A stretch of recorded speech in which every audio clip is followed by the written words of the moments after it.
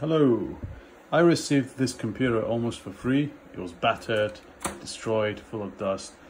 I spent $200 and turned it into a Chia plotter, which can plot 7 plots in parallel in a day. This is a mess. It's got 500 GB of hard drive, got 8 GB of RAM.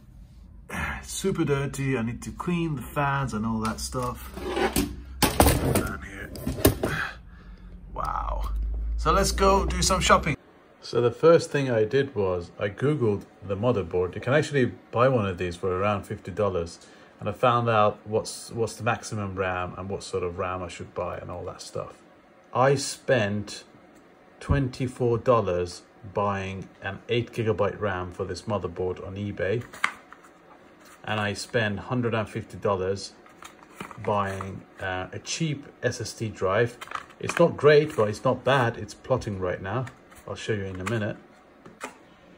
And I spent around $2 getting one of these thermal pastes because the CPU on this current motherboard I had on this old PC was overheating really badly. Time now for my shot. So I'm using some special cleaning solution to clean that. There's actually 2 ways you could do it. There's the 2-line method, the cross-line method, and the drop method. I'm just going to do the drop method. I'm just going to guess how much I need. You don't want a bit too much. That's sufficient. Yeah, that's in now. Nice.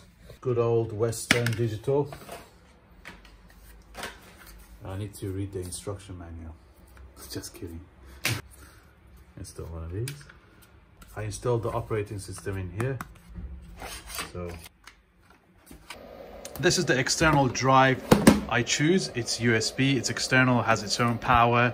I'm going to connect it to a USB hub. For now, I've connected one of these to my computer. It's really up to you what external drive you select, or internal HDD.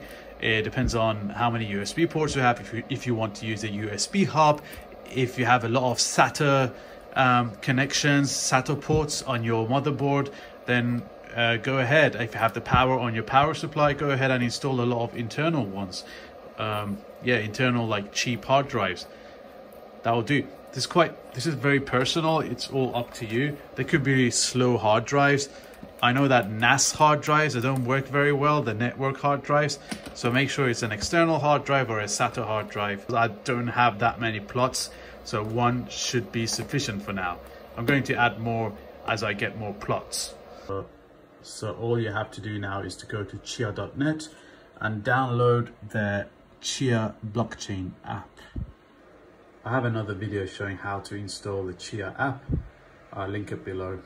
Now, once you're in your app, you click on add a plot. So once I'm here, I leave the first section as default. And here I'm going to do 7 parallel plots. I'm going to make another video detailing why I'm doing it the way I'm doing it. And I'm just experimenting, you know, I'm not an expert, I'm experimenting for now. And I'm learning as I go along. So I'm doing parallel plots, and then I'm adding around like a 90-minute delay.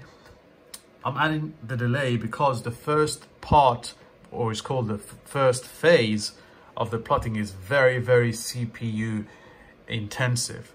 So you just want to make sure, if you don't have a lot of resources, if you don't have a lot of CPU threads, you just want to make sure that you give it enough time for that specific plot to use as much resources as it can in phase 1, and then the second plot starts, so it avoids your computer crashing and all that stuff.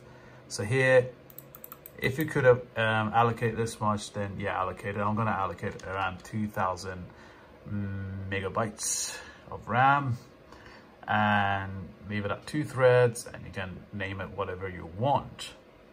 Now here, the temporary drive needs to be your fast drive, your fast SSD drive. Do not add your operating system drive as a temporary drive, because you could lose your operating system, because these temporary drives will burn out eventually. There's a lot of read and writes happening. Your final destination is your slow hard drive, It doesn't need to be a SSD drive. It could be a very slow hard drive you have laying around. In my case, it's an external 10 terabyte hard drive. Then you create a plot, and that gets added to your plot queue. Then you click on create plot, and that gets added to your queue. So I'm plotting between 5 and 6 plots a day with this cheap computer. And it's only using, at full power, less than 130 watts.